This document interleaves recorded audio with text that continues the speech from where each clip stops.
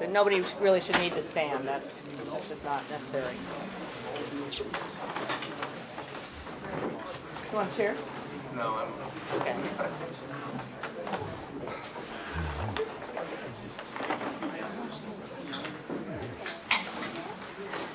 Get out of the way in case someone's taking a picture. Okay, come on in, please. You can sit down. Now the rules are, you can go anytime you need to. You can stay. We have plenty of room, so you can stay as long as you like. Coach understands if you get up to go, you have other things to do today and classes to take and teach and things.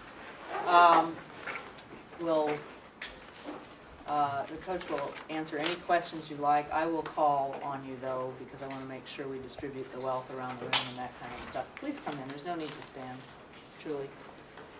Okay. Anybody want to kick it off? Yes. Actually, when you stand up, say who you are, your name and who you are a little bit, so we kind of know where you're coming from. Hi, Coach Wynn. Thanks for this time. My name's Mitch. Do you think that money is a proper motivator, and do you think that the kind of money that the pro athletes make nowadays, has that ruined the game? Well, I said earlier that I think the two things most difficult to cope with are too much and too little. And I think that as far as the salaries that they're making today, I don't think it's conducive to the best play or conducive to the best interest of the sport as a whole. So I think it is difficult, but you certainly can't blame them, can you? No. You can't blame them for taking it. I think, as I've said, that they're overpaid. No question in my mind that they're overpaid. And I got in trouble not too long ago, but I made the statement, and I'll stick up for it. I've said that coaches, for the most part, are overpaid. I've said that I didn't think any coach should be making more money than the president of the university, and I'm not sure they should be making any more than the head of any department. But I said that when I was teaching, so I'm not. But do I blame the coaches for taking it? Absolutely not. I'd have taken it if they offered it to me, but they didn't.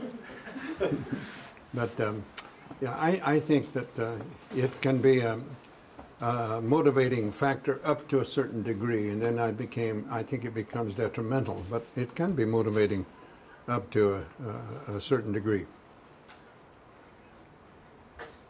Nate? Hi, Coach. My name is Nathan. I was wondering, in terms of a coach, someone that could get the most out of their players and now the most of who they have, who do you think is the greatest coach in college basketball, either before or present? Present company excluded. Some probably that we've never heard of, you or I. They're probably out in some place where they don't get the type of material. They're not in the limelight, but they possibly are coming closer to getting more potential out of what they have than some of these that are in the limelight. You know, Sir Thomas Gray in his Gray's Elegy says that to full many a gem of purest ray serene, the deep unfathomed caves of ocean bare, full many a flower was born to blush unseen and waste its sweetness on the desert air. Just as beautiful as some that others see, but nobody sees them. And I think that's true of many, many teachers, not just of sports, but in other areas that are doing a tremendous job, but they're not in the limelight. They're not in the areas where that they're going to get recognition, but they're doing a great job. So the ones that are doing the great job, I don't know.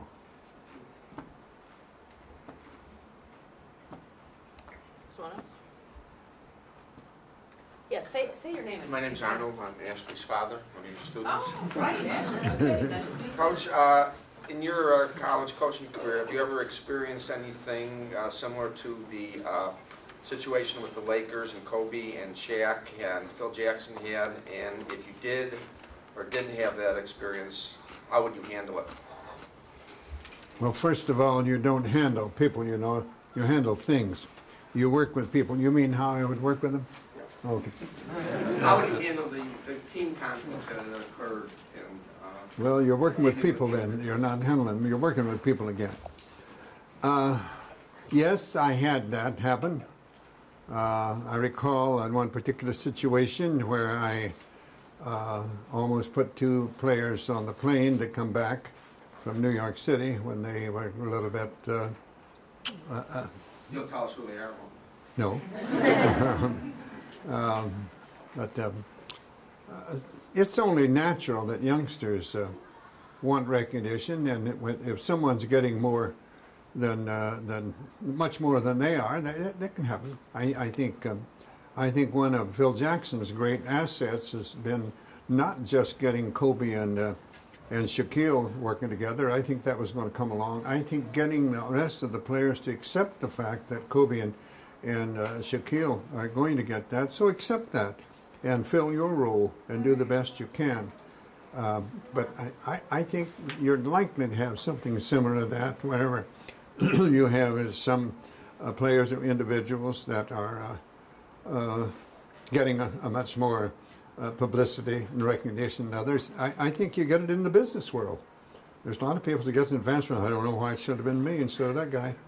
I've seen that over and over. And so you're going to have a certain amount of that. You just got to accept it. And as the individual and those in charge of it, you have to get them. That's maybe your difficult job is to get the others to accept that situation and still work for the welfare of the group as a whole. And that's maybe the most difficult job, yes. But I had it on occasions where, but you're working with it, you got to talk to them and say, you might not even be here if it wasn't for them, you know.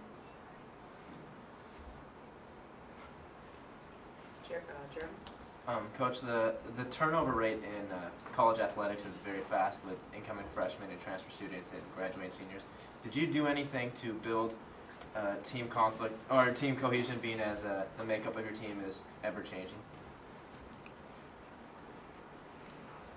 Well, I think just the normal things of making everyone feel needed and wanted. We all need to be needed. We all feel to be wanted. If we're not given the feeling we're not needed or not wanted, that's not good. So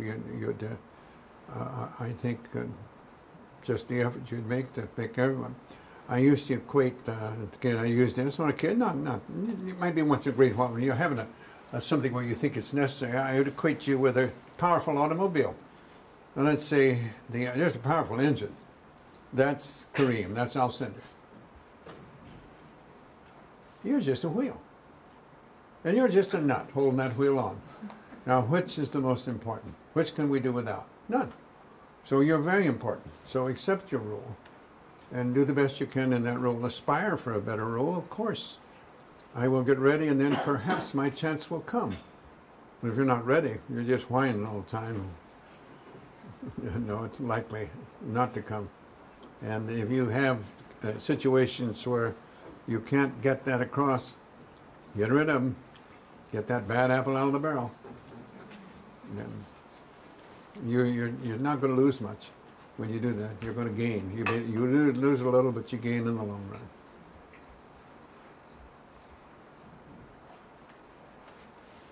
Does somebody else? Yes. My name's Blake, and I just wanted to know, it's at some schools, how would you deal with bad sportsmanship? How would you deal with bad sportsmanship? With players, I put them on the bench. That's the way to do it. Just don't let them play. But at school, there is no What? What is it? At school, there is no bench. Well, I'd find a corner for him to stand in.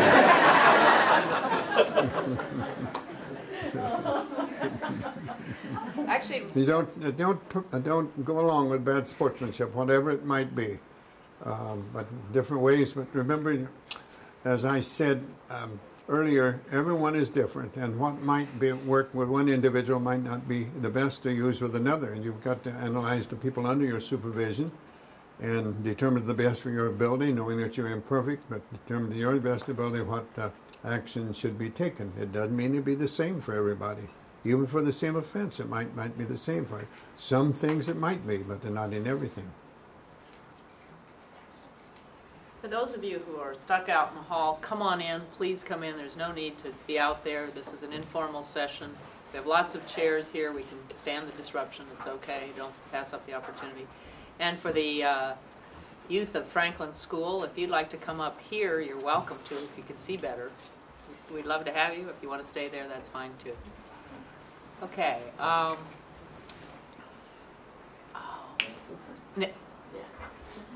was wondering if there are any lessons that you learned from Ward Lambert, your coach at Purdue, or being in the U.S. maybe help you throughout your collegiate basketball? Learned from whom? Ward Lambert, coach of Oh, my college coach, Ward Lambert, had highest principles as anyone I've ever known. I've never known a coach or anyone not in the coaching or teaching, but had the higher principles than Mr. Lambert. I could cite many examples of that, but yes, I think I learned much from him. I think as far as the basketball, I think he was ahead of his time. As the years progressed and I learned more and more about the game, I look back and I think he definitely was ahead of his time in many ways. But his main thing is the heart of my pyramid as far as teaching basketball, is to get them in the best possible condition, to make them play, to teach them not only properly, to quickly execute the fundamentals and make them to play as a team. And if they didn't want to play as a team, go to the bench. And I think that was his philosophy then, and I think it worked very well for him. Yes. Hi, Neil Smith. What books, or what are your favourite books that have influenced your coaching philosophy over the years?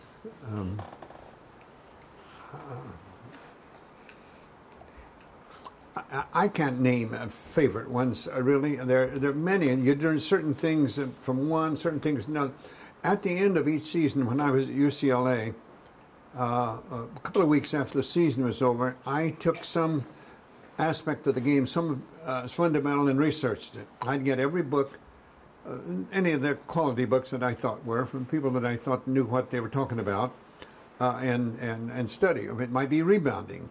And I'd get different ideas, and then from all these, I'd make one composite out of all. If someone had something that I thought he was very successful in this particular aspect that was different from others, then I wanted to know more about it. I wanted to talk to him more about it and try to act him personally. And I think doing something like that helped me more than just reading one book or two. I wanted to get a composite feeling of what a lot of them that I felt were proficient in the particular area that I was studying would feel, and then come up to one final thing of it. And I think that helped me more than anything else. But there are a number of good books out there, and not just the ones by the name coaches. There's a lot of others that aren't name coaches that have. Yeah, I would advise beginning coaches to teaching in say the high schools or interscholastic or some level, get Morgan Wooten's books. Now that's a high school coach from Hyattsville, from Baltimore. Was it? Well, what's the name? I can't think of the name of the school now. He's a man named Morgan Wooten, and his books are good. He's a great teacher. He's a great teacher. And his players are fundamentally sound, and they all go to college, and they do well. Actually, there was a second part to the question by Nick, and that was, did you learn something from the Navy that helped you in your coaching when you were in the service? I think I learned more about what not to do from the Navy than about what to do. I don't know how we ever won a war. I don't know. I really. I'm sent to a training carrier as an engineering officer. I know no more an engineering officer than you are. I just talked to him. I was smart enough to talk to the chief, and he used to stay out of my way. You know as much as the guy that preceded you. But there are certain things you ought to learn in any group activity. What's necessary. And I got put on report one time on the ship because I didn't go to the front of the line, going to the ship's store to get something. There were a bunch of enlisted men in front of me, and the officer, the executive officer said, go to the front of the line. And I said, no, I'm in no hurry, and some of these men were, and I got time. So I said, go to the front of the line. And I said, I'm in no hurry, sir. I'm in no hurry. You're on report. He sent me in to the captain, so I went to see the captain. The captain said, Commander so-and-so, I won't give his name, he said that he put you on a report here. How about this? And I told him what it was. And he said, he gets a little carried away, doesn't he? He says he's like a lot of the other 90-day wonders. Give him a little authority. So, but that's unusual. That was just unusual. But you do learn that to get things done, there has to be discipline of the group as a whole. I learned that, yes. You've got to work together. You have to be discipline. Pablo, come on in. Anybody up there wants to sit up here, please do. Somebody else, yes. Say not only your name, but where you're kind of from, so we can know. I'm Christina. I'm a student in the class, and I also write for the Daily Bruin Sports section. And I was wondering what you think about all the attention that athletes, both college and professional, get from the media. Well, the bad ones get more attention than the good ones. But I think that's true in all the newspaper business today and whatnot. They play up with the bad, and I think probably too much.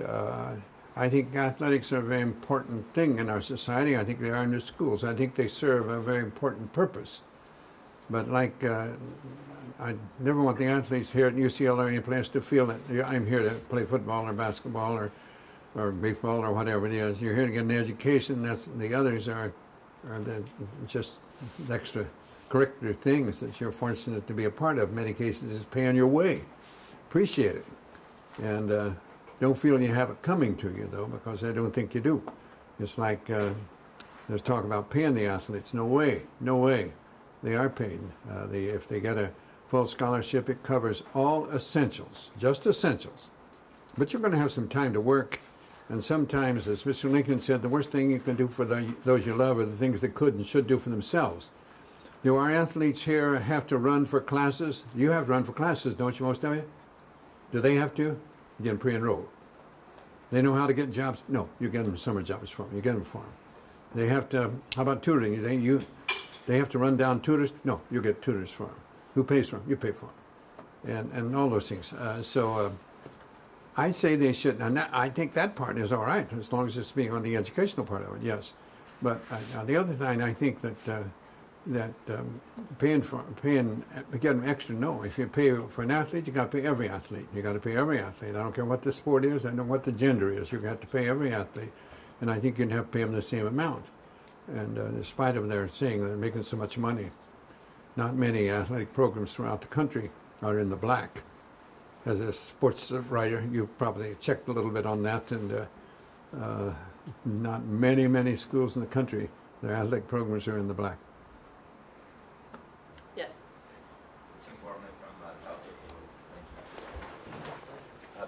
Wondering if you have some hints or what your experience was in balancing the commitment necessary to coach a championship team with the demands of raising a family. You've got to establish your own priority. I think faith should be first in one's life. I think family should be second, and I think I've said in the book the 3 F's: faith, family, and friends.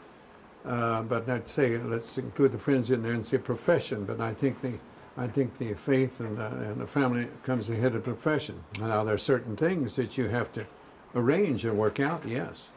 But I think it can be done, and I think that you hear the statement. Some fellows get so involved in making a living they forget to make a life, and I think that's true. I think that's true of coaches. It can be, and I don't think it's necessary. I don't think it's necessary at all. I think it can be done.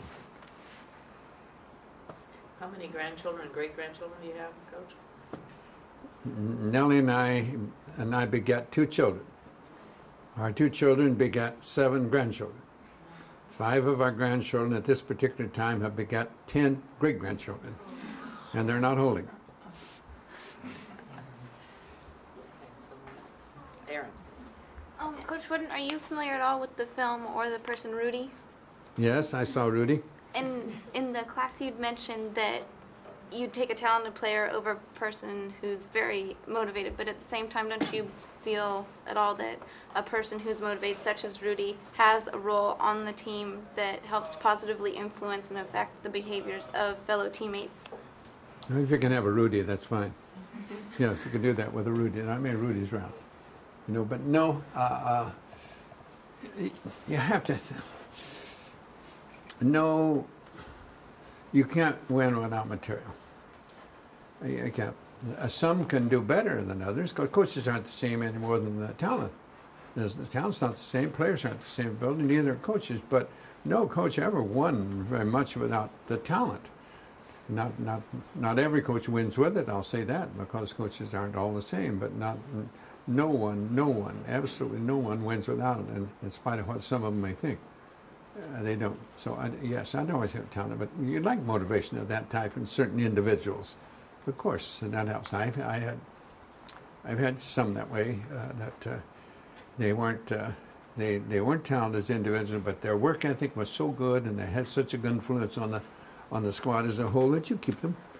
And they may not contribute in playing time, but they're going to contribute in other ways. There's other ways to which can contribute. Yes. Hi, my name is Brett Henry. I work in athletics here at UCLA. Once you're retired, Coach, did you ever think about returning back to coaching? When I, just this last year, when I, just for the Final Four, when I was back in Durham, and Mike Krzyzewski asked me to come over and speak to his team, and this was just the day before they left for the Final Four, and watch him have a practice. I felt the urge. I love practices. That's the part I always loved about teaching. And but no, as far as wanting to come back, I've never had that feeling. I was approached a little bit a year or two after, as if I wouldn't come back to certain places just on an interim basis for something. But no, I wasn't interested at all. But I do miss the practice. I still do. I'd like to conduct practices. Yes, sir. Honored to be here. I'm from Fresno, California. My name is Fred. I've a long time been a college or collegiate sports fan, and I was wondering if you had any opinions now on the disruption of college programs by professional sports, particularly basketball. Yes, but they can't help it. The professionals liked it in the basketball and the NBA. They liked it very much when they were restricted to getting anybody that hadn't finished 4 years of high school. They liked it better, and they'd like it better today, but by law, you can't do that. And I think it's up to the coaches to try to teach the youngsters the value of the education, do the best you can. But just still, some of it's going to happen, and I don't think it's wrong in every case. I think it's wrong in the vast majority of the cases. The education is going to be very meaningful to you all your life. After you get out of school, basketball, football, baseball, that's not going to be meaningful but for a very, very, very minute percentage. And even those, it'll only be for comparatively a small number of years of the rest of their life. So, but I think it's up to the coaches and some of the other advisors in the college level to get across to the youngsters under supervision the importance of education. I'm frankly more proud of the fact that my 27 years at UCLA and 2 years at Indiana State University that I think only about 7 or 8 of my athletes failed to graduate and get their degrees. Now, I'm not talking about everybody that came off the team. I'm talking all that made the team, and I'm very proud of that. That's why they're there for, and I wanted my players to always feel that's why they're there for.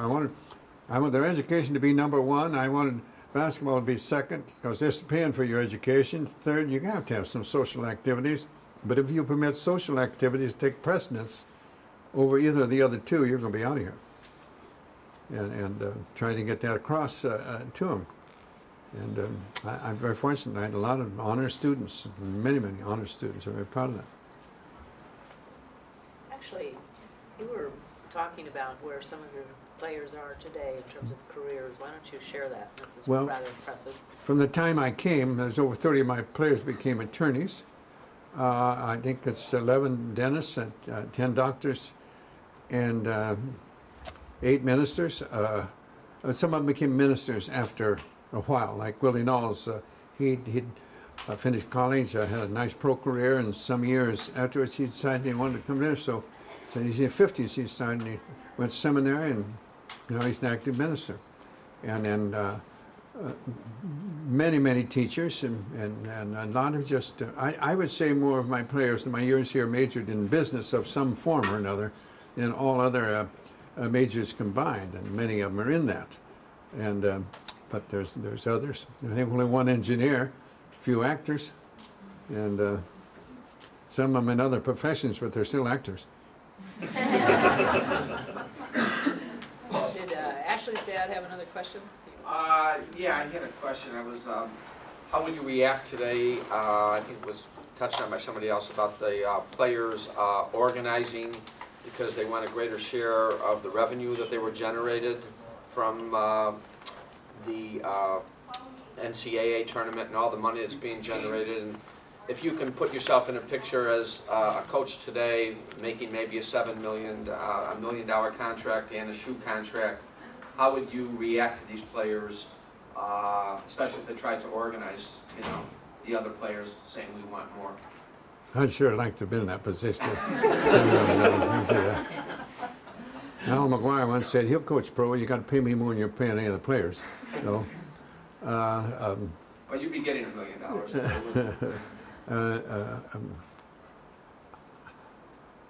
I don't believe in giving in to pressure.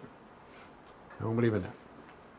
You know, there may be times you have to, and maybe I couldn't get along in it because I wouldn't do that. It's just like if I had a player under contract and he had a good year and demanded renegotiation, I wouldn't do it. And that probably couldn't be. I couldn't hold the position because I wouldn't do it. And you're probably losing, but I wouldn't do it. Now, on the other hand, I would try to reward someone with excessive or excellent performance. I'd try to reward them, but I wouldn't, if they demanded renegotiation, absolutely not. That's you fill your contract and then we'll do that. I believe in filling out the contract. I was talking on the college level today with the players organizing these unions trying to get a bigger share of the pie because they generate most of the money. They feel they generate it, not the program. Well, they're self-important. They're not. They're not. There's no such thing to me as a minor sport. There are income-producing sports and not income-producing. Now, the ones that we do in that would be in most cases, would be football or basketball players, correct? Right. Because they're generating most of the income, and they're just dead-burn selfish. So that's because the other sports are just important too. And just because you're income-producing and others are non-income-producing. Now, I know, and the non-income-producing sports should understand that they better support the income-producing sports because if they have to cut, they're going to cut the non-income producing sports, and that's natural, and they have to understand that. So the non-income producing sports should certainly be hoping all the time that the income producing sports do very well because that's going to help them. And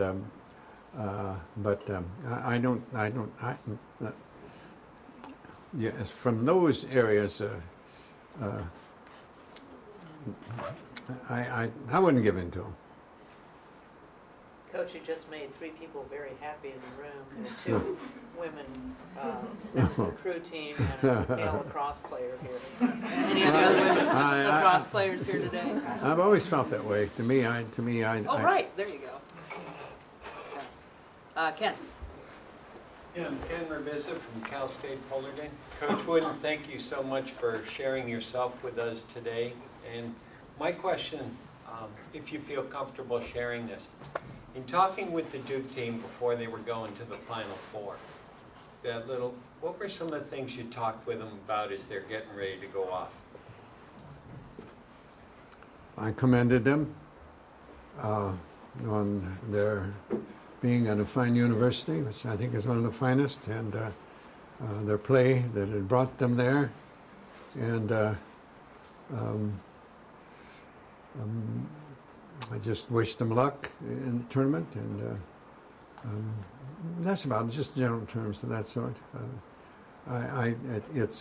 I'm pleased to see a university like Duke. I think I like to see them do well because I think it is one of the very fine universities, and not that all aren't good, but there's some that you have special feelings about, and I think it's one. It pleases me to see the Ivy League schools do well. I'm pleased to see them. Because I know that they are a tremendous academic university. So is UCLA. One other question in relation to what you said earlier about how much you enjoyed practice. What would be some things if you were to talk about quality practice and what goes into that from a psychological perspective? What would be some things you'd talk about?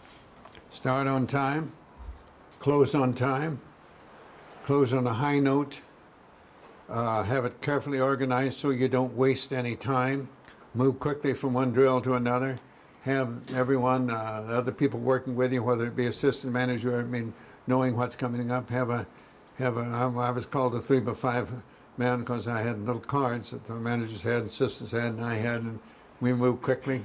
When I blew the whistle, I wanted everybody to stop right now, not take another shot or two, or do this or that. They stop, and I tell them what the next drill is, and they know where they're going to go to run organized, so you can get more done in less time.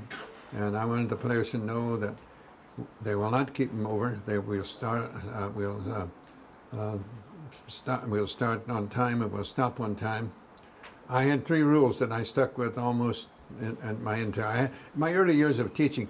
I had a number of rules and a few suggestions. My latter years, I had a few rules and a lot of suggestions. But and I learned not to say what the penalty would be.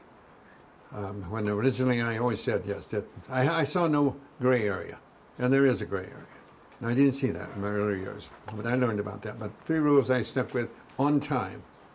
My players that practiced had to be there on time, and when I say be there on time, that means they're dressed and on the floor, not coming in and putting their shoes on or something as they're dragging down on the floor. They had to be dressed and on the floor at a certain time, or they didn't get to practice.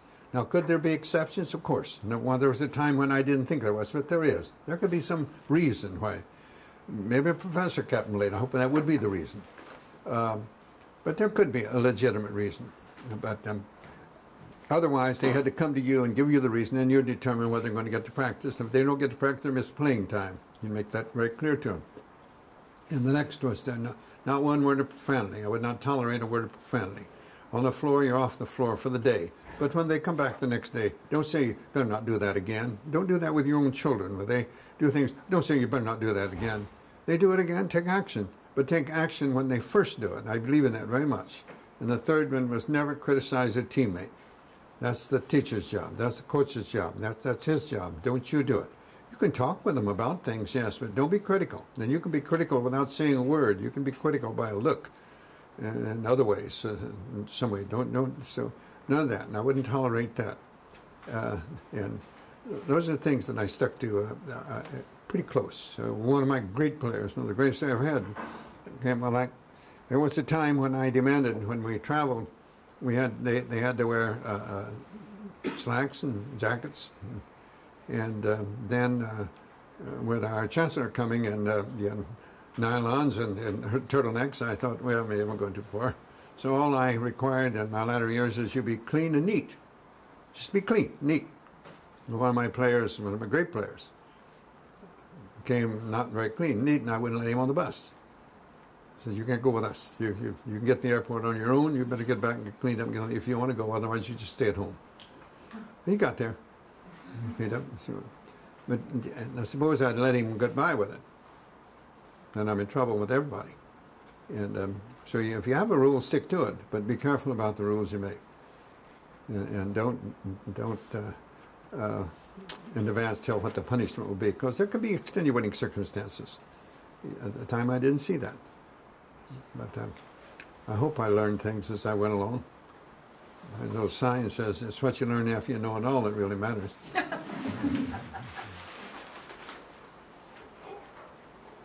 Yes. Yeah, Robert Lander. Nice to have lunch with you. Thanks. Very See nice. you. Bye-bye. Rob Lander, Cal State Fullerton. I was just wondering what importance did your first 11 years at the high school level have with the rest of your coaching career, and what kind of things did you learn there that you carried on throughout your whole coaching career? Tremendous. Tremendous. I think I learned more in my teaching, my first year of teaching out of college. My first year teaching, I learned more than in any other 1 year. I hope I earned every year. I learned something every year, but more that very first year. I didn't realize what I didn't know.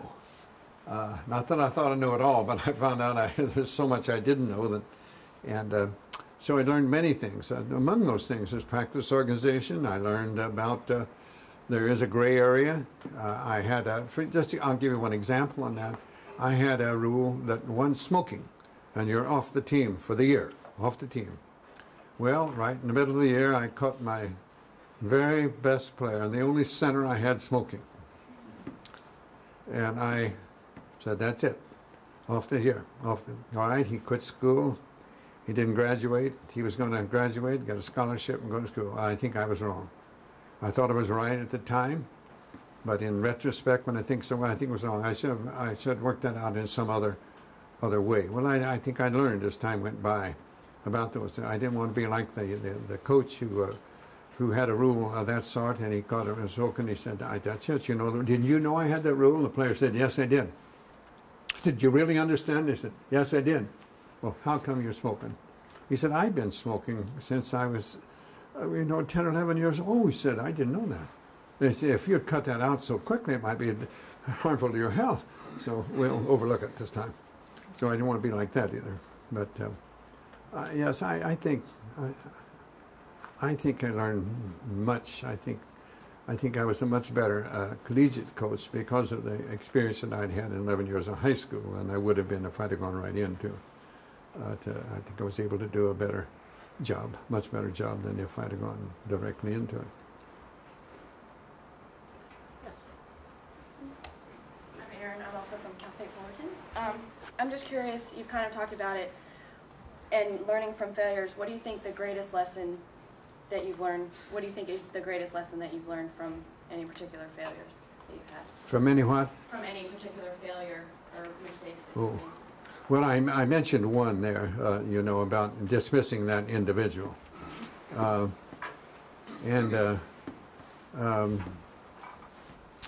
Having ironclad rules and not seeing gray areas, I think I learned that. I had another thing happen to me in high school, that I had in high school, your athletes, to earn a letter. And in my day, I don't think it's important anymore, but in my day, back in the 30s, teaching high school, earning a letter really meant something. It did back in Indiana. It really meant kids loved them, and the girl friends of the players, they loved them too.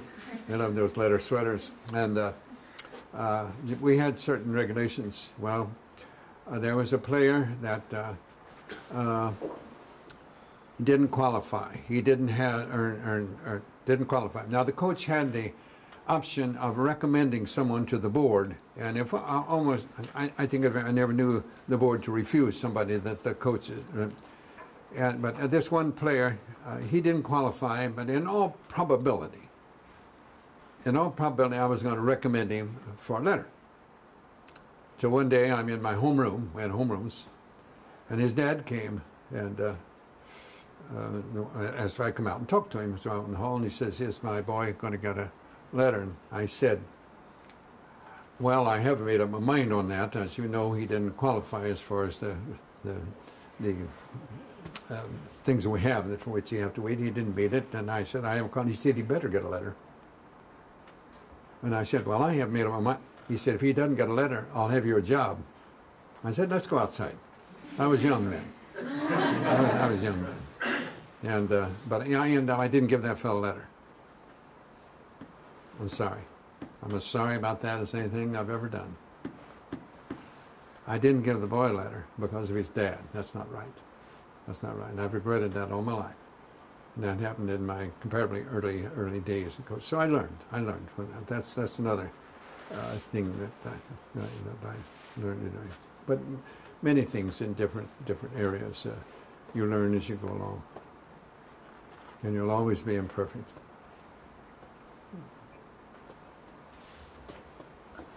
Yes. Hi, my name's Elisa, and I'm in the class, and I was wondering, how have you not let success get to your head or make you a conceited or arrogant person? Well, I hope I'm not. I hope it hasn't affected me. I hope I'm no different than when we ever first won a championship. And I think more than anything else, if that is true, I think it came from my parents in my early teaching. I know Dad and my brothers, very big I can remember, you're no better than anybody else, but you're as good as anybody else. You know better, which is good. That Dad was pretty strict on that, and I hope I was able to. I've been pleased, and there have been occasions that people have said Johnny was no different after he won championships than he was before, and that pleases me. I hope it's true. I don't know. I just think maybe if it is true, it's because of the early training that I had from my parents. And I don't like things like legends. I don't like things like wizards. I don't like that. I don't like to say great coach. I said one of the better coaches. I'd like to be considered one of the better coaches. But say you're the best. No. I don't like that. I don't think it's right. It's not. I'm not being modest when I say that. I don't. That's not being modest. I'm as critical of being of false modesty as I am of lack of it to be. I'm as fair as one or the other. I hope it's not there. Yeah, you know, your critics are always going to feel. You're always going to have it. From your critics, you can't let that bother you.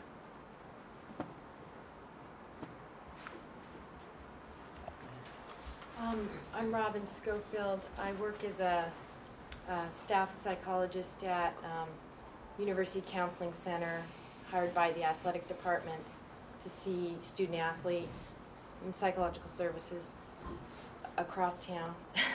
You have a tough job, haven't you? And so just to give you the context of some of my questions, the first one was, do you have any reflections or philosophies around intervening in interpersonal conflict between teammates? I've heard you say that when there was poor sportsmanship, and I heard your rule about not criticizing a teammate, but it gets complicated in athletic departments. They're small, and there can be a lot of conflict on teams interpersonally. Do you have any thoughts or reflections about that? When to get involved, when not to, that kind of thing? Certainly, that's a problem that's going to exist. I don't think there's any way of getting around it. Is it going to be existing at times? But, maybe it's existing, say, with two individuals. They're different individuals, and what will work with one may not work with the other. So I think one of your big jobs is analyzing all those that are under your supervision and trying to determine the best for your ability what will be more successful in terminating the situation. And that would be different. And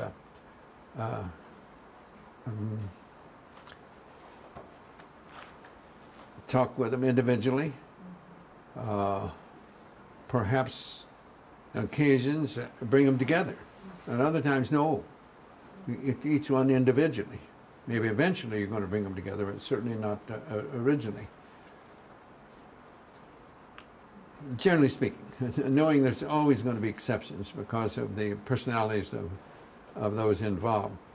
I would say that one of the most successful teams I had at UCLA, the players, they weren't fond of each other too much. But on the floor, I think critics felt that team worked together about as well as any team I ever had. And yet we had one player that was a starter that hardly anybody liked. And we had another one that had a buddy. And outside of that one buddy, neither one of them were too popular with the rest of the team. And then we had two players that everybody liked. And if I didn't like them, there was really something wrong with them. They ought to have missed fights with each other. But on the baseball diamond, they were perfect as far as the double play is concerned, though it can be. They must have had, this was even before my time, they must have had respect for each other and what the things that they were doing. So I think that's the item that you have to try to get across, that you can have respect without liking. I've said, maybe there might be people here who might not hear that of this, and I'm not a great proponent of professional basketball, but I do watch it. This great player for Philadelphia, Iverson, I don't like him. I don't like him at all, but I have tremendous respect for him. I think he is a great player, but I don't like him. I don't like that tattoos all up and down him all over. I don't like those. I don't like the record or whatever you call him made that kill a policeman and all stuff like that, and bad thing. I don't like him. But he's a great player, and you can respect him as a ball player, but you don't have to like him as a university. Amos Alonzo Stagg, way before end of your time, I liked his philosophy of many things. A couple of statements that he made was, I never had a player I didn't love.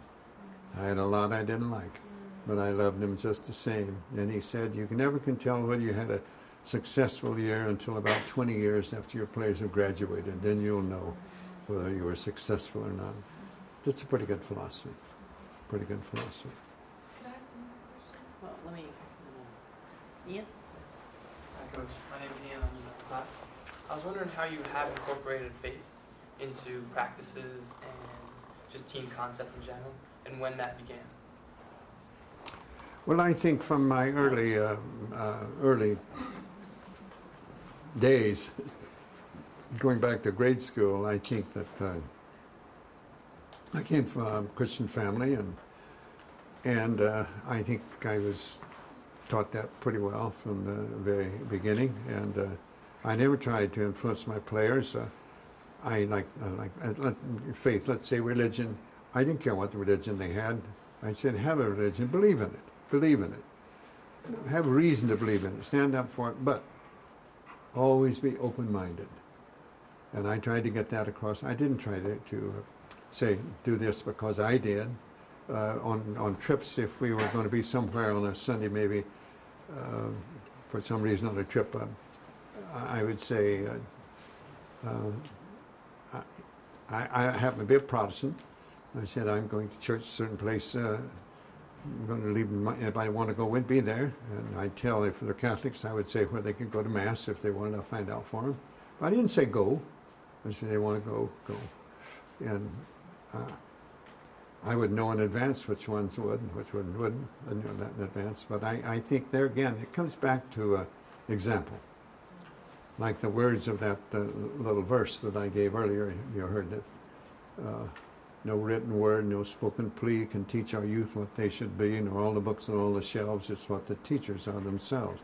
I think example works the best of all. And so I think from example that I got from my parents and the people with whom they associated, it was just a natural progression. Am I a Christian? I hope so.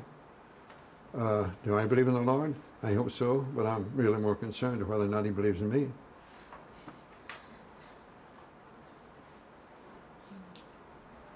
Yes. Hi, my name's Kristen.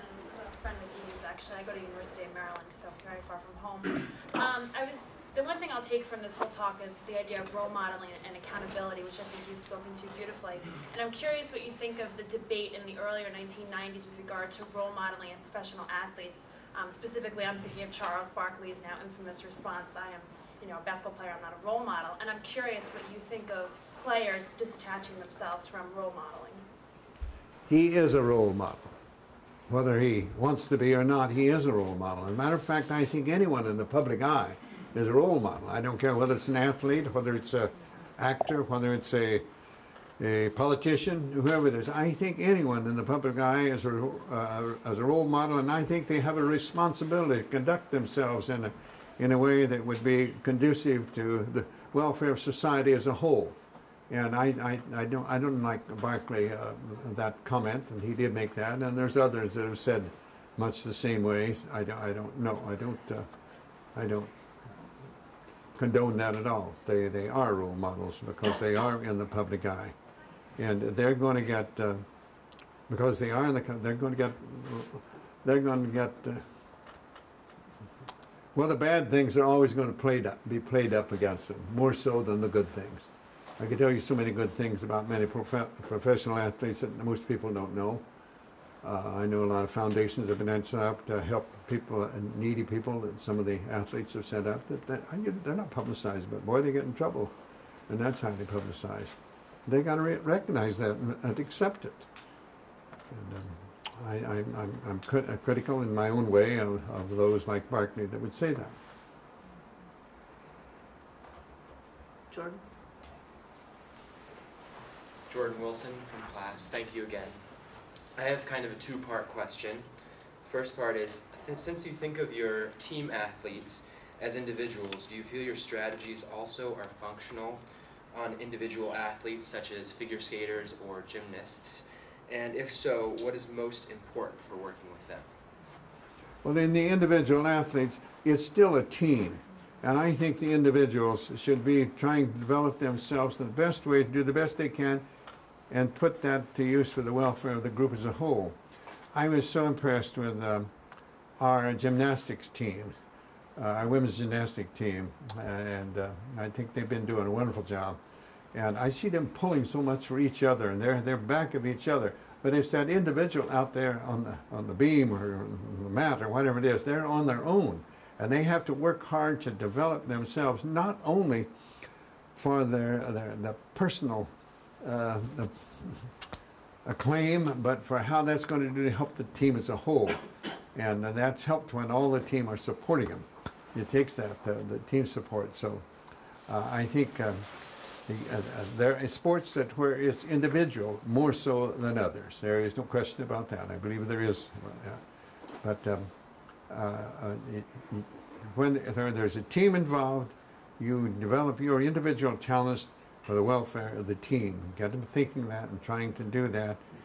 And I think they'll come closer to realizing their potential. Just the same as I believe in teaching basketball. If I could get across the players, don't think about the score. Think about the developing yourself and your best ability. I think the scores are going to be more to your liking more often than not if we're just thinking about the score. And I would say that would be the same thing. Now you take baseball, a batter's up there to bat alone. Is he in a team situation? You bet your life he's in a team situation. He may have to advance the runner. He may have to lay down the bunt to advance. He may have to hit behind the runner. He may have to hit the sacrifice fly. He's got to do what's for the best of the team. And all these things of that sort. So when there's more than one involved, it's a team situation. But life is a team situation. It starts in the home. It goes to the community. Spreads around, all around. We should have more of it in the world. The second part of my question is, how would you deal with bad sportsmanship or bad attitude in a sport that was like figure skating or gymnastics, where you can't really bench an athlete or deprive them of playing time without potentially taking away a whole competitive season or their chances for competing for the year?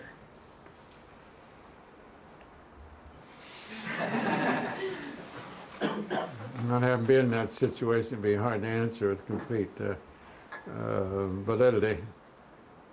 But I'd act. They might lose the season, and it might be reflected on me, but I wouldn't want to be associated with the constant sportsmanship, but bad sportsmanship. But I would try to correct it and do everything I could do it. I don't want to give up too soon. No, I keep trying, but there's going to be a line of demarcation somewhere, and you've got to accept it. Dan. Hi, Coach. My name is Dan. I'm in the class here and play lacrosse here. And I was wondering how important it was to you personally to earn the respect of the players, or if that really was relatively unimportant as long as the team was winning. It's very important that you have the respect of the players so that they will be able to compete near their level of competence. I didn't say winning, see. If they're competing to their level of competence, maybe they are going to outscore somebody, maybe they're not. You know, sometimes that other fellow's just better than you are. There's nothing wrong with that. Never. There's something wrong when you're better and they outscore you. Yeah, there's something wrong when you're better. But just on that effort to make the most of what you have. And, one of the questions from the class that we didn't get to, but you've talked quite a bit about sportsmanship, so let me ask it on behalf of the class. What do you think of running up a score?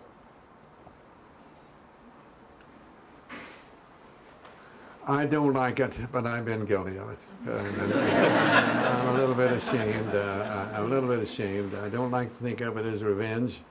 And maybe to some degree that's what it is. I could give you some particular examples. I did purposely at one time, and I'm ashamed of it, when Alcindor came. I wanted to put a little fear in the opponents. So I let him in the first game. I turned him loose, so to speak. 56 points. Never again did he come close to that. And we could have worked it out on certain occasions, but I'm ashamed of that. But I did it for a purpose back of it. I don't think it was a good purpose. I think it was a bad purpose. In retrospect, I wish I hadn't have. There was an occasion where we played a team and we were terribly handicapped with 3 of my starters who were out. This goes back to high school. 3 of my starters were out with measles. And we played a team that they ran up the score on us. Worst score in all my career that I ever lost to, and as far as points are concerned. And I remembered that. And we played him again. Was healthy, and I returned the favor. And I didn't ease up on him. I'd pull him for him to make more and more. And I'm ashamed, but I'd say I did it. But I'd say those were younger years.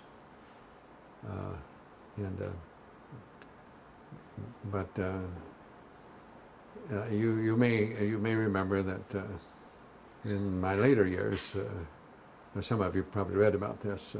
We lost a game to Houston in the Astrodome, and Alcindor had a vertical double vision. It had an eye problem. It had been scratched, and he wasn't near himself. And we lost to him by 2 points, and that's fine. But they talked about what they'd do to us there mid-again. It'd be a lot worse than that. So we played them. I knew we'd play them again because I thought we were the 2 best teams in the country. We played them again in the semifinal in the national tournament. And before I eased up, we led them by 44 points. And that wasn't very nice. We ended up by winning 101-69, but it could have been worse. So I did ease up. But to begin with, I wanted, not because of that we'd lost to them, but because of the remarks that some of their players had made afterwards, and their coach made a remark or two that I didn't like. Yes. Mark Ankin from Cal State Long Beach. With the rise of violence in competitive sports, do you think the various leagues are doing enough to control the problem? No, I don't. No, for me to try to give you the cure, I don't know, but I don't think enough is being done. Maybe they're trying to, but I think there should be done. I think the tendency is way too much. If the perpetrator is a star, the tendency is that they'll let him go ahead and they don't take action. I believe that's true in a lot of cases. And I think more action should be taken along that line. But I don't like to see it. I don't want basketball, for example. I don't want it to be. It's not a non-contact game, but I don't want it to be a physical game. I want finesse and maneuverability. I want that to be. I think that's the beauty of the game. I don't like post play you see in professional, but it's wrestling. It's not basketball. And that comes down to the collegiate level too, and it keeps going down. There's no question. And I don't like brute strength. I don't think brute strength. I see. There is unfailing. Let's see. It's unfailing that we win by faith and not with force. That's not 100% true, though, I know. It's like the race doesn't always go to the swift or the strong. But that's the way to bet. if you're going to bet. Pablo. Yeah, my name is Pablo Fuentes. I'm a student in the class. Thank you for coming. Nowadays, like, fans feel like the price of admission pretty much entitles them to say anything that they want. How do you feel, and what is your experience with fans heckling players? And along the same lines, how do you feel about the talk that has been lately about putting the students right around the court in Paul Pavilion? Well, I think the fans that do that should be ejected. I definitely feel that. And I think as far as the students, I'd like to have them around, yes. But there's a lot of things that have to be taken into consideration. Maybe this isn't a good analogy, but Mr. Morgan was our director of athletics most of the years I was here. Mr. Johns before him, but Mr. Morgan, very, very strong athletic director. And through the years, he was a powerful person, and he scheduled us. He did all the scheduling. I had nothing to say about it at all. He might ask me and then do what he's going to do, but about singing there. But we played year after year. We're playing in Chicago Stadium on Saturday night, and we almost always in those years we were playing the second game. We'd be the feature game, and we're supposed to start at 9 o'clock. Never get started at 9. We're always late in the second game. And he had us scheduled. We always played at Notre Dame the next day at 1 o'clock for television. And I didn't like that. That actually at Notre Dame, there's a time differential. It's originally you're playing at 12 o'clock. According to the time you're playing in Chicago, it's not 1 o'clock. It's 12 o'clock when you're. And I didn't like doing that. But what was the reason for it? Television, money from television. And what does the money from television do? Which helped our entire sports program. Mr. Morgan had originally been assistant business manager of the university, and he knew a lot about that. He knew how, and he kept the UCLA athletics, and he was athletic director in the black all the time by the way he scheduled things. And he was fortunate in those years that we did have outstanding basketball teams, and he was able to hold up people, the television people. Yeah, if you want us, you're going to pay this. If Notre Dame knew what we were getting for those televisions, and what Notre Dame was getting, they'd high heavens. They didn't know. And but there was reasons for his doing. I understand that. I didn't like it, and that could be the same in the situation that you brought up too. So, yeah, but because you need the support of the community, and some of those people up there are also and for the basketball you're talking about now. To get those seats, they also have to buy football seats, you know. And I don't agree with that, but you probably know that, don't you? To get the good seats, you got to buy football seats too. So it kind of got you, and but the reason you've got to I don't believe in appeasement, but sometimes you have to appease. That's just about what it boils down to. But from a pure coaching point of view, yes, I'd like to have the student body down there. But I'll tell you, I've been a little disappointed with our student body in recent years too. I don't like some of the things I hear, some of the yells I hear, and what they're yelling the other teams when they come out with. I don't like it. I'd like to see them do something about it. Actually, as an extension to this, since I've heard you say this, and I think it really has high impact, would you speak about designing the locker room when you had the opportunity to design the 2 locker rooms, and then when you're done, you can ask? And well, there's certain things I have to be very careful about. I don't want to. I hurt Coach Lavin's feelings when they asked me what I thought about the black uniforms. I said, I don't like them. Oh, I don't like them. Well, that kind of hurt his feelings, and then they asked me 2 reporters one time, what do you think about Coach Lavin getting $600,000–700,000 a year when the highest you ever got from UCLA was $32,500? And I said, well, I think it's great. I'm happy for him. It's great. Well, I said, he offered me that, I'd taken it. And he said, well, don't you think he's overpaid? And I said, yes, he's overpaid. But you don't blame him for that. I said, I think most coaches are overpaid. I don't think they should be making more than the president of any university, or even more possibly than the. But so I have to be very, very careful on what I say. But I had something to do with the arrangement of Poly Pavilion, which has been changed now. But and that make a difference whether I approve or not. I ain't been there 26 years. Oh, I've been there, but not in any active capacity. I wanted, when it was built, I wanted 12 feet from the sideline to the first bleachers, from the sideline to the first bleachers. Because I've been places where here's the sideline, here's people right up here. You come by, they pinch you or something.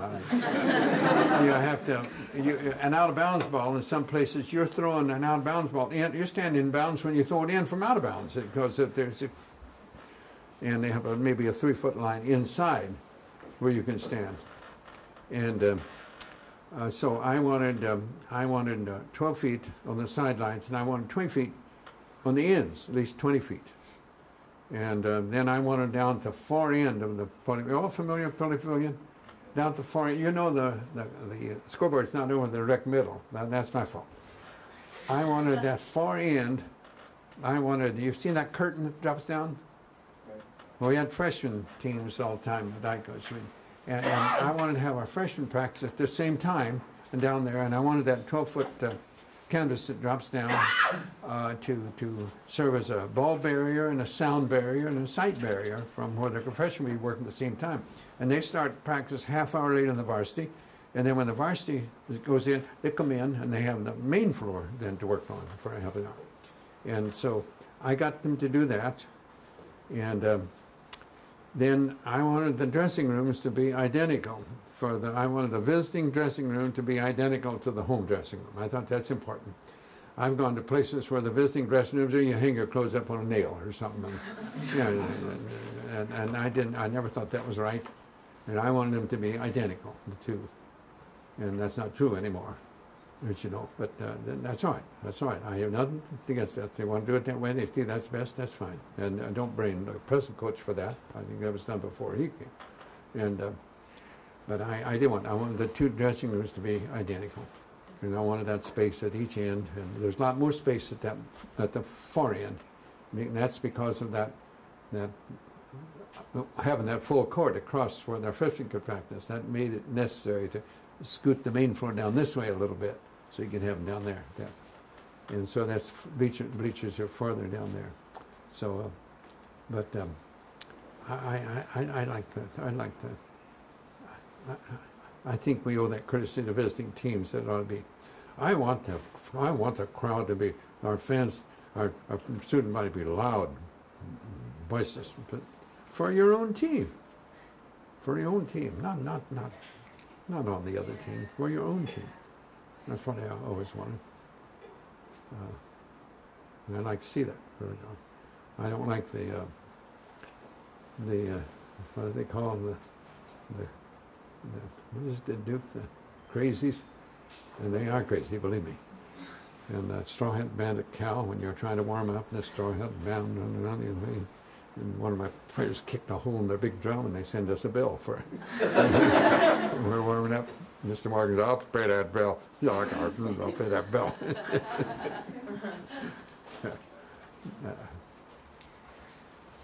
My name is Bruce Hansen. I'm from Cal State Fullerton. I have a question. When you first started coaching and you had a different philosophy, definitely than the majority of coaches, what were some of the doubts that you had in your own mind, and if there were any, and how did you deal with those personally? Maybe people you went to or things you might have done. Well, I think in entering a new job, and particularly your first time, like a teaching job, I had just as doubts in the classroom. The teaching English classes, which I always taught prior to coming to UCLA, I had doubts about that. Can I do a good job? Do this, that, and that worry. And I didn't know how to prepare my lesson plans to be able to get the most done. And I had the same thing about teaching sports, whatever it might be. And prior to coming to UCLA, I always taught, I was always a head basketball and head baseball coach wherever I was, and also at one time I was the head tennis coach too, and as well as being athletic director. So I had a lot of things. I had to learn to budget my time, and I didn't know how to do that. That was causing me more trouble in my first teaching position, is budgeting my time to get all things done, to get my lesson plans from English classes, to get my lessons plans for the sports that I was teaching, and then serving as athletic director too, trying to keep all the coaches in the other sports happy too. That's one thing that an athletic director has, is to keep other sports happy, because if the athletic director is coach of one sport, you've always got coaches of other sports. The guy who's favoring this one sport. You've got to get those things balanced out right. So those were the current concerns that I had, and I always had them until I came to UCLA. Now I'm the basketball coach. I came here on vacation. You might say at Indiana State, before I came here, I was the head basketball coach. I was the head baseball coach. I taught the coaching course in basketball. I taught the coaching course in baseball. I taught a freshman English class. I was the athletic director, and I had no full-time assistants at anything, just student assistant that I could get. And I came to UCLA basketball coach. Yeah, basketball coach. Didn't have much of a place to play, but that was my job. So it was a lot different. So it was those things that I had the most concern with, and they're the things that I think learned. I'm learning more about the techniques of the game and more the techniques of teaching all along too. But I think I needed more of these other things than actually the techniques of the sport in which I was teaching. Hi, I'm Dean. I'm a UCLA alumnus and a former staff member here in psychology. I now work in statistics as a student affairs officer. My question is, one of the impressive things about the national championships that you've had is it happened during the 60s and 70s, which is one of the most tumultuous times in the United States with the civil rights and the Vietnam War. How did you keep all those outside aspects out away from the court, since they were happening outside? Well, I'm sure all the players were, and the students were going crazy during that time. You have to understand the feelings of them themselves, and but they've got to understand what your position is too. As Andy Hill in this latest book that I worked with him on, it's entitled "Be Quick But Don't Hurry," which my players heard from me day after day after day after day after day, and he tells about the time that he said, "Let's call off practice for some reason or other." And I said, "You don't have to come practice, Andy. If you don't want to, you don't have to come at all." And so he came, and there was no problem. But I wanted to feel that there were certain things that I might have believed in the things, but I think you've got to do what you think is the proper thing, what you're responsible for, anything else. And but you have to be aware of all these problems of society and that particular area, and be cognizant of them. The biggest problem of an individual that I had during those tumultuous times was Bill Walton. And yet, when he came on the practice floor, you never could have any more perfect person. He worked hard, on time, never a problem, great, unselfish, worked as hard as anybody. And you would think a superstar might be given some leeway. No, not with him. He never knew it anyway. And but when he's taken over the administration building with a bunch of others, when he's lying down on Wilshire Boulevard, stopping traffic, when I have to bail him out of jail, and things like that, when he's interrupting classes, getting petitions signed and all those things, those are the things. But he has a right to his political beliefs. I can't. I might believe in some of the things that he believed in, but I can't. I think when you, everybody has a right to protest, all of you. You have a right to protest. But I think when you, in your protest, you deny others their rights, I think that's wrong. And that's what I tried to get across to him. When he lay down on Wilson Boulevard and stopped traffic, let's assume, as I talked to him afterwards, what if there's an ambulance in that line of traffic that was rushing somebody to the hospital? Might not get there in time, it might cost their life. Did you ever think about that? No, I didn't think about it. Don't you think you should? Well, maybe I should, but I didn't. But I think when they take over the administration building, I said, don't you think people had work to do and should demand them the things? Think about that. But they have a right, and I believe in the right to protest. I believe in protesting, absolutely. And but don't deny others their rights. That's what I'm against. That's just my feeling. You may all disagree with me, and that's your right to. Be a very dull, monotonous world if we all agreed on things. on everything. Megan? I'm Megan Badkeys. I'm part of the sports psychology teaching team. Thank you, Coach, for taking the time to talk to us. Given that parents often put their children in sport give them the opportunity because they feel it's of value, and based on your experience, if you were talking to a group of youth sport parents, what would you say was the value of putting their children in sport?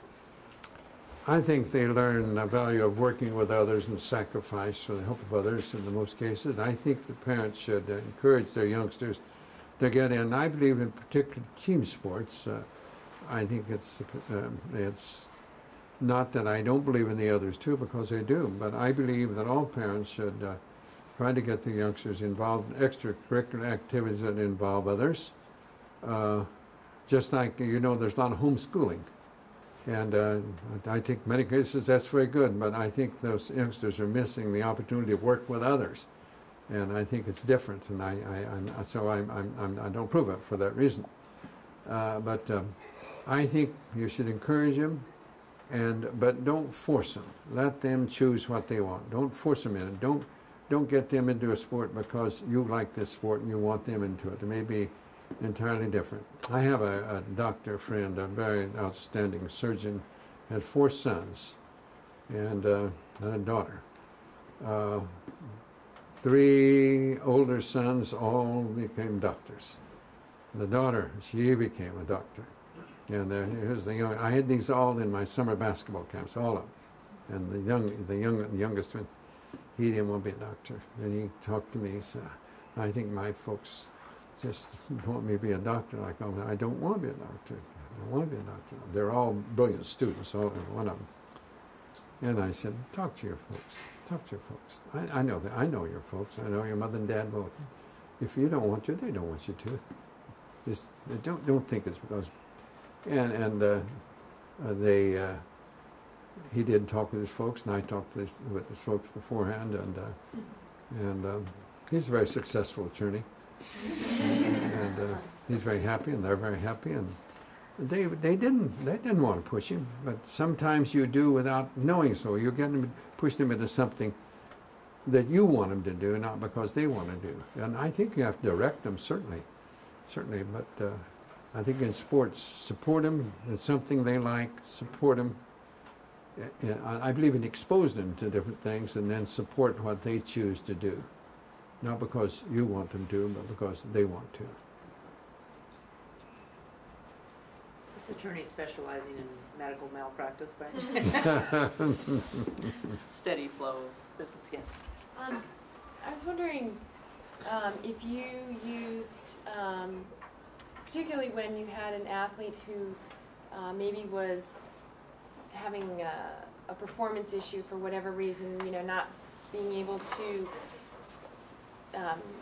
make the baskets they used to be able to, or just having a block for whatever reasons, or just in general, did you use visualization much?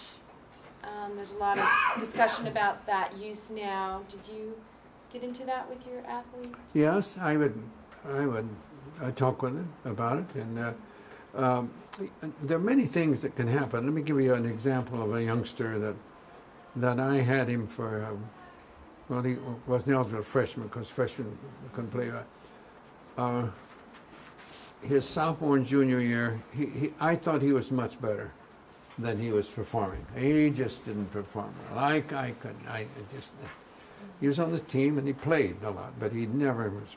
And for some reason or other, one of his teammates finally came and talked to me about him. He said, "Do you know that his father calls him after every game and said, how many points you score?" And I'm ashamed to go to work. Ashamed to go to work. Same with friends, because you're not doing it. And I had no idea about this, but he was so tight apparently in games that this about him. So I made a point to made an appointment with his mother and dad, and I went and talked to them, and I put it on the line, pretty close to what I'd heard, what he was doing, see if he was doing that, and he admitted he had. His wife, I could see, was on my side completely, and also he had his uncle, happened to be there too, and he was on my side. And I tried to explain how he's really hurting the youngster. He said, fine, young man. He's doing all right academically. He's going to graduate. And but as far as his playing ability, you're hurting him. Instead of helping him, you're hurting him. And I explained this to him best I could. Well, he said he wouldn't do it, and he didn't. And the youngster had a fine year. His senior year, played on a national championship team, had a real nice year. If I had known earlier, I think he would have done much better earlier. Had I didn't know, but maybe I should know. That's something I should try to find out. But I didn't. Another one of my goofs. Yes. I have one more question. It's smart from Cal State College. What do you think about the media painting the picture of upward mobility through sport and downplaying like education, like to our youth? Well, I think I don't like it, but they're doing it, and that's along on some of the discussion we had earlier. Sports are in the limelight. Education isn't. Youngsters probably like to get into sports because youngsters like to be seen, and they're going to be seen and get some, in sports in education. Very few are going to know about that as far as the outside public, just themselves, but we've got to accept that in society today. I don't like the fact that you would think when some of the things we read in the papers that all athletes are bad people.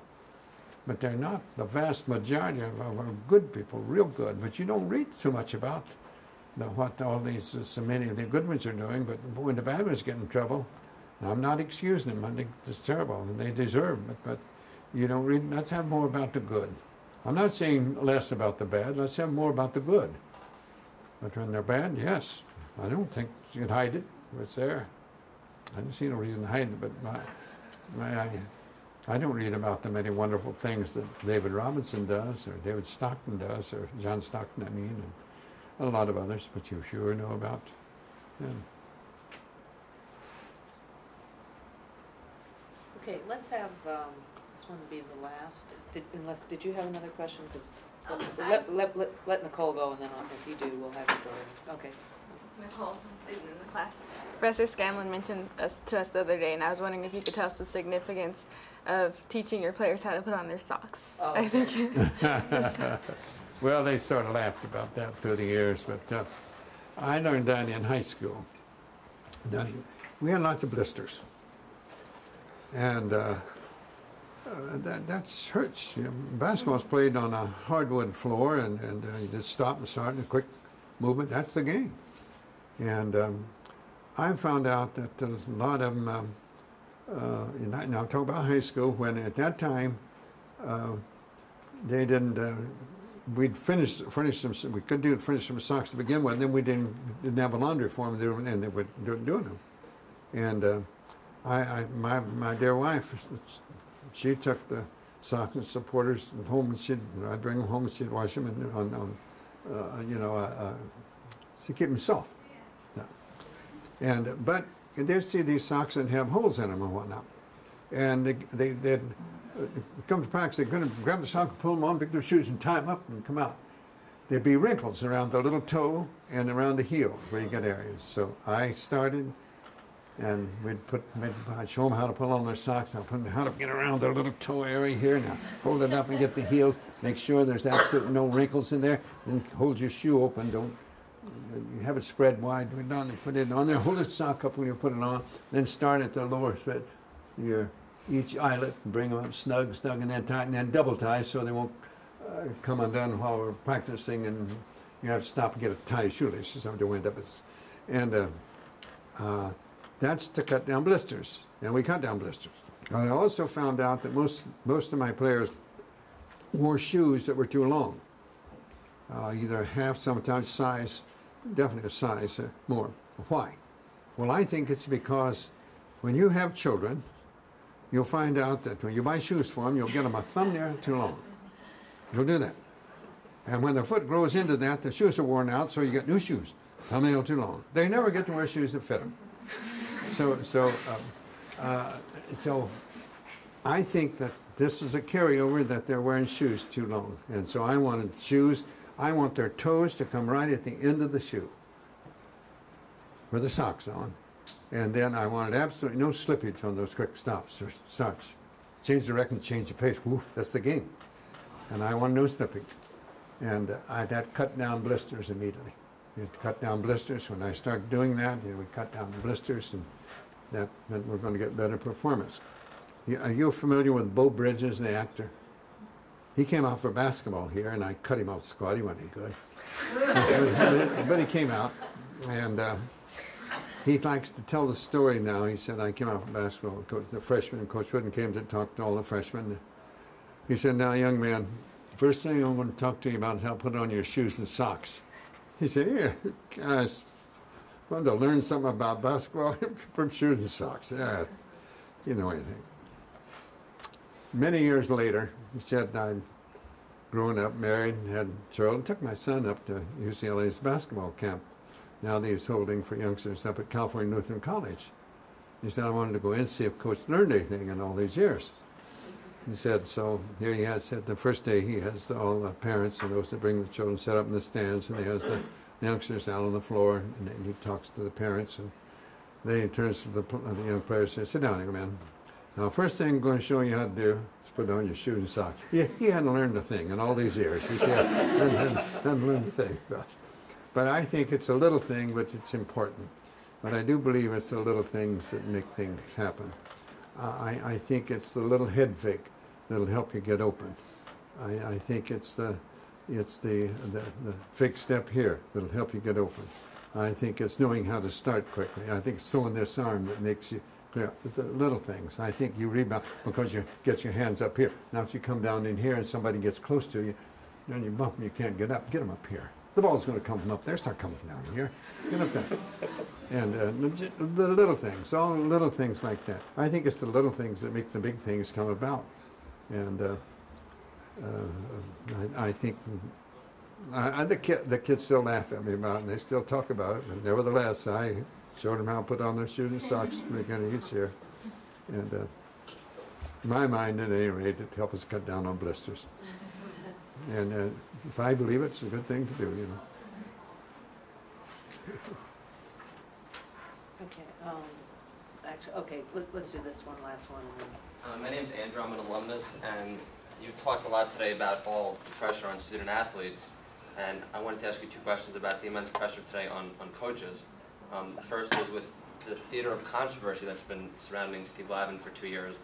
What does a coach do when he finds that he himself is distracting his players from the goals he's trying to steer them towards? Forget it. Forget it. Don't let it get you. If you can't take criticism, get out. Yes, yes. Yep.